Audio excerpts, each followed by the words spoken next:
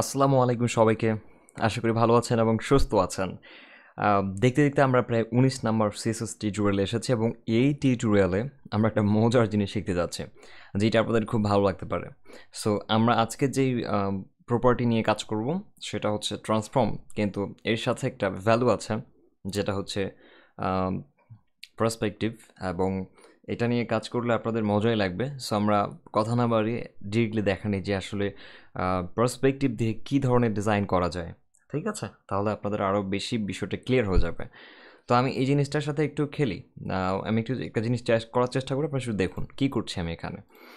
So first of all আমি ধরুন এটা না, আমি এই সিএসএসগুলো সব উঠিয়ে দেবো, ছোট্ট একটা ডিএভি তৈরি করবো এবং আপনাদেরকে দেখাবো যে আসলে কি করা যায়। ওকে, so let me do it. এগুলো সব তুলে দিলাম অ্যান্ড এখানে আমি সাপোজ একটা ডিএভি ক্রিয়েট করতেছি।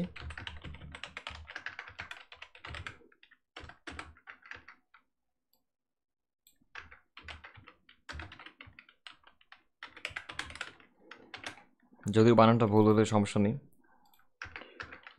ওকে, সো আমি এখানে বলি div1 অ্যান্ড আরেকটা div নিচ্ছি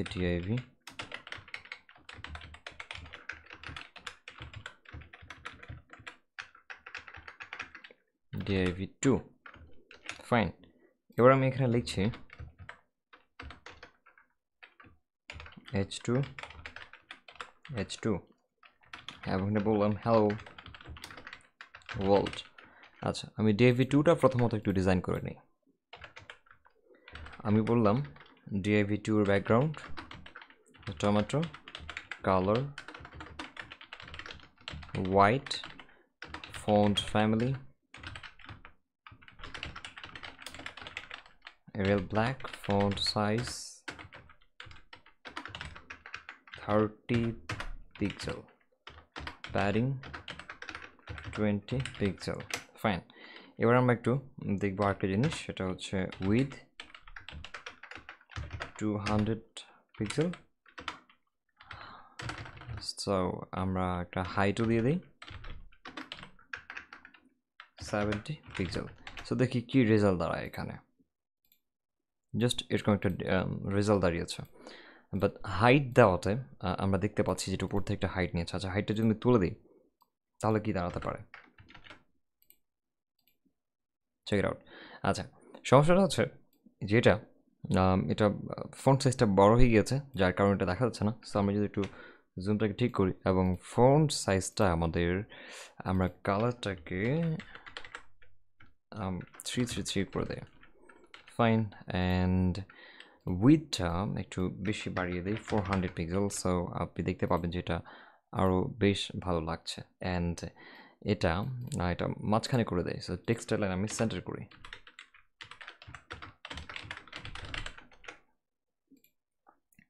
ব্যাস, অ্যান্ড এখানে আরেকটা জিনিস করে দিই ভালো লাগার জন্য, আপার কেস। ওকে, তো এবার লক্ষ্য করুন এটা হয়ে গেছে। এখন এটার সাথে আমি একটু খেলবো। কীভাবে? আমাদের যে div1 ছিল, আমি যদি এটা এখানে নিয়ে আসি, একটু লক্ষ্য করুন কীভাবে এই কাজটা করে। div1 এখানে বললাম পজিশন রিলেটিভ। হ্যাঁ, যখন এই ধরনের কাজ করে মানে এর রেজাল্টটা দেখার পরে আপনি বুঝবেন যে ওই ধরনের যে রেজাল্টটা আমি নিয়ে আসতে যাচ্ছি সেই রেজাল্টটা করার জন্য কী কী করতে হয়, এটা আপনি মুখস্থ করে রাখবেন। সো পজিশনটা রিলেট করলাম।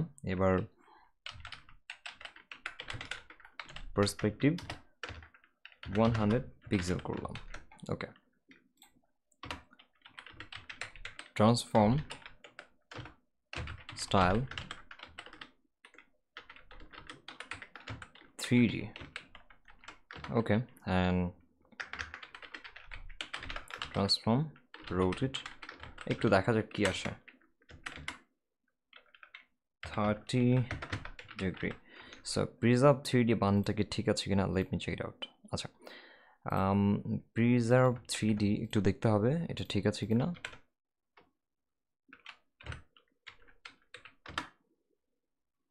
So preserve 3D, maybe preserve 3D বানানটা আমাকে আরেকবার চেক করতে হবে। সো হ্যাঁ, সবই ঠিক আছে। সো 100 পিক্সেল অ্যান্ড এটা আর একটা উইথ দেওয়া যাক।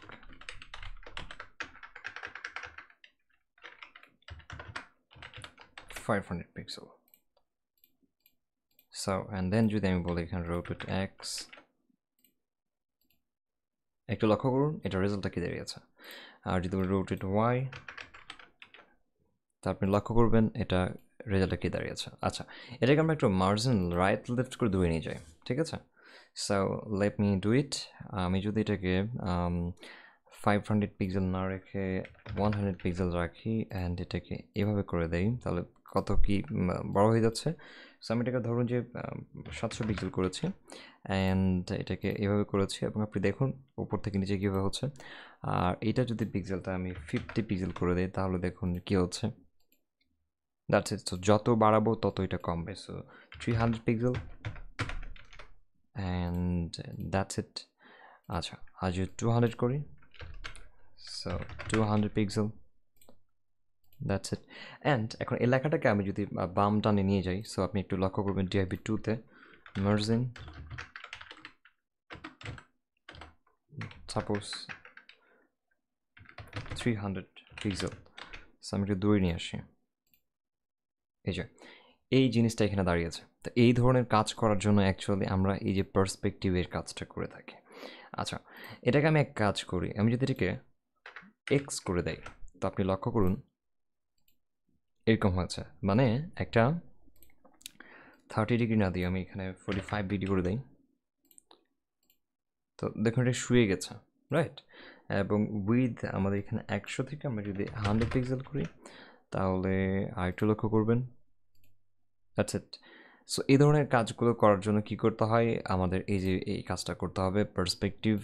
এটা যত কমাবেন বাড়াবেন তত এটা ঠিক হবে। যে 200 পিক্সেল দিলে আমাদের এই যে স্ট্রেচটা কমে যাবে, দেখবেন যে এটা কমে গিয়েছে, ঠিক আছে। আচ্ছা, এরপর আপনি যদি চান যে লেখাটা দাঁড়িয়ে থাকবে তাহলে কি করা যায়। সো এই লেখাটাকে আমাদেরকে অন্য একটা কাজ করতে হবে, সেটা হচ্ছে লেখাটা আমাদের অবশ্যই বাহিরে নিতে হবে, ঠিক এখানে। এবং আপনি দেখতে পাবেন যে লেখাটা বাইরে চলে এসেছে। আর আমাদের যেহেতু এখানে হাইট নেই সেহেতু আমাদেরকে একটা হাইট দিয়ে দিতে হবে। সো আমি একটা হাইট দিয়ে দিই 200 পিক্সেল। সো দেখি কি দাঁড়াচ্ছে, দ্যাটস ইট। এটা খুব অড লাগছে। সো আমি যদি এটাকে বলবো 100 পিক্সেল অ্যান্ড 45 ডিগ্রি, দেন হচ্ছে উইথ এটা, আর এটাকে যদি 100 করে দেই, সো ওকে অনেক বেশি হয়ে যায়। তাহলে আমরা কাজ করতে পারি এই হাইটটা আরও বাড়িয়ে দিতে পারি। সো এখানে আমরা 400 পিক্সেল রাখি, 400/400, অ্যান্ড দেন এটা অনেক বেশি হয়ে যায়। সো আমরা এটাকে 100 রেখেছি এবং 45 ডিগ্রি, সো 10 ডিগ্রিতে আমি এটাকে রোটেট এক্স করি, তাহলে যেটা দাঁড়াচ্ছে এটা। এখন সাপোজ আমরা এখানে এটার উপরে লেখাটাকে দাঁড়া করাতে চাচ্ছি, তো সিম্পলি আমি জাস্ট এইখানে আসলাম, আসার পরে DAV1 অ্যান্ড H2টাকে আমি যদি বলি পজিশন অ্যাবসলুট অ্যান্ড টপ থেকে 0 অ্যান্ড লেফট থেকে 0, তাহলে এটা সম্ভবত সেটা এখানে চলে যাবে। অ্যান্ড দেন আমি এটাকে এখন ডানে বামে নিয়ে আসতে পারবো। সো সাপোজ আমি এটা আসছি অ্যান্ড এটাকে টপ থেকে নিচে নামাচ্ছি, লাইক হচ্ছে 50%, অ্যান্ড লেফট থেকে আমি এটাকে যদি নিয়ে যাই 50%, তাহলে আপনি দেখতে পাবেন যে এটা এখানে আসলো। অ্যান্ড এই লেখাটা আমরা যদি এখন এটা আরও একটু কাজ করি, লাইক টপ থেকে 50% অ্যান্ড লেফট থেকে 50%, অ্যান্ড দেন আবার এই ফন্টের কাজ করে ফেলি, font family Arial black, font size 35 pixel, তাহলে আপনি দেখতে পাবেন যে এটা বড় হয়ে যাবে। অ্যান্ড আরও একটু বড় করতে হবে, সো 50 পিক্সেল করলাম। And then text align centre, so তাহলে লেখাটা একটু সেন্টারে পাবলিশ হবে। অ্যান্ড দেন এটার মধ্যে যদি আমি কাজ করতে চাই যে এটা লেখাটা একটু দাঁড়িয়ে আছে এরকম বোঝাবো, তাহলে লেখার মধ্যে আমরা একটা টেক্সটের শ্যাডো ইউজ করতে পারি। আমি এর আগে আপনাকে শিখিয়েছি। সো টেক্সট শ্যাডো, সরি, এখানে যদি এরকম করি text shadow 1 pixel 1 pixel 1 pixel, ধরুন যে হোয়াইট। সো আমরা একটা চেঞ্জ দেখতে পাবো এখানে। ওকে, এবার আমি এখানে যদি কমা বাড়া করি তাহলেই এটা আমরা বুঝতে পারবো যে কি হচ্ছে।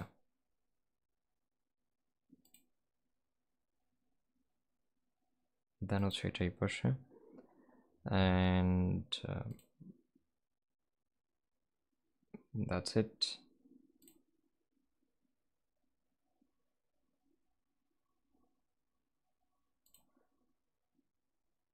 অ্যান্ড এটা এইভাবেই থাকবে। আর একটু ব্লাডটা যদি বাড়িয়ে দেই সেটা মনে হবে যে দাঁড়িয়ে আছে লেখাটা। আর এটাকে একটু যতটুকু আপনি পারেন কমাতে পারেন বা বাড়াতে পারেন। সো এই একটা ডিজাইন দাঁড়িয়েছে, দেখুন মনে হচ্ছে লেখাটা দাঁড়িয়ে আছে এবং এটা শুয়ে গেছে। এই ধরনের অনেক কাজ করতে হতে পারে আমাদেরকে, এবং এটা নিয়ে আরও অনেক কাজ করা হবে ইনশাল্লাহ। সো এই পর্যন্ত আজকের টিউটোরিয়ালটা থাকবে। পার্সপেক্টিভ দিয়ে আরও অনেক ভালোভাবে ডিজাইন করা যায়। আপনারা যদি চান ইউটিউবে দেখে নেবেন এই ধরনের। লাইক হচ্ছে আমার মাথায় এখন কোনো আইডিয়া আসছে না যে আর কি ভালো জিনিস দেখাবো আপনাদেরকে এই পার্সপেক্টিভ দিয়ে। পার্সপেক্টিভ সিএসএস টিউটোরিয়াল লিখে সার্চ করবেন, দেখেন অনেকগুলো পাবেন। মানে ইফেক্ট, সিএসএস ইফেক্ট লিখলে ভালো হবে। সো ইফেক্ট আপনি দেখবেন যে এখানে অনেকগুলো, যেমন এই যে এই ধরনের ডিজাইনগুলো পার্সপেক্টিভ দিয়ে করা হয়। লাস্টে একটা ডিজাইন দাঁড়াবে, আপনি লক্ষ্য করুন। এই যে এরকম যদি কিছু প্রয়োজন হয় আপনার, তাহলে হচ্ছে আরও আছে এরকম অনেক কিছু। আর কি থাকতে পারে, যেমন হচ্ছে এই যে এটা 5 লেয়ার পার্সপেক্টিভ, যে এই ধরনের যে ডিজাইনগুলো,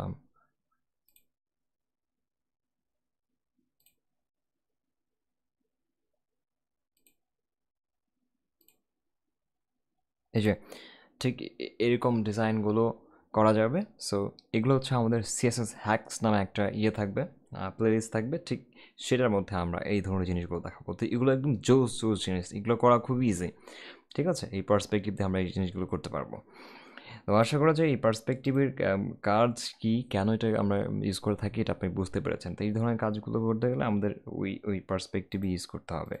ঠিক আছে, এ ধরনের বেশ কয়েকটা থাকে, ইমেজ থাকে, সেগুলোকে নিয়ে কাজ করে এখানে। যাই হোক, এই ছিল আমাদের পার্সপেক্টিভের বিষয়। আমি আপনাদেরকে দেখা একটা বইও ডিজাইন করেছিলাম এইভাবে। সো সেটা দেখলে বুঝতে পারবেন যে একটা বই কীভাবে করেছি। আমাদের একটা ব্যাচ ছিল, 5th ব্যাচ, এবং সেই ব্যাচের মধ্যে আমরা মেবি বই ডিজাইন করেছিলাম। সো কোথায় যেন করেছি এটা ভুলে গিয়েছি, আমি একটু আপনাদেরকে দেখাই। মেবি এখানে, ইয়েস, এই যে। সো এটাও কিন্তু পার্সপেক্টিভ দিয়েই করা। ওকে, সো এই একটা বইয়ের সিস্টেম। সো এইভাবে আমরা অ্যাকচুয়ালি অনেক কাজ করতে পারি। যেখানে ডিজাইনটা এটা স্কেল দিয়ে বড় হচ্ছে, দেখুন এগুলো ডিজাইন আপনারা শিখবেন আস্তে আস্তে। ওকে, এই ডিজাইনগুলো আপনারা শিখবেন, খুব শীঘ্রই শিখবেন। যাই হোক, সো এই ছিল আমাদের পার্সপেক্টিভের ব্যাপার। ইন ফিউচার আরও ভালো কোনো টিউটোরিয়াল নিয়ে আসবো। Thank you so much. ততক্ষণ পর্যন্ত সাবস্ক্রাইব করে রাখুন আমাদের channel, and follow me on Facebook, freelancer Nasim. গ্রুপে কোশ্চিন করতে থাকুন। অ্যাফেন্স club Facebook group, fake গ্রুপগুলোতে add হবেন না। অ্যাফেন্স ক্লাব 2020, এটা হচ্ছে আমাদের real account, real Facebook group, সেখানে কানেক্টেড থাকবেন। আর আমাদের প্রফেশনাল মেম্বার হতে সাইন আপ করবেন club.fnsoftwares.com। সেখানে আমরা হোমওয়ার্ক দিতে পারি, অনেক ধরনের, জাস্ট টেক কেয়ার করা হবে আপনাদেরকে। That's it, thank you so much.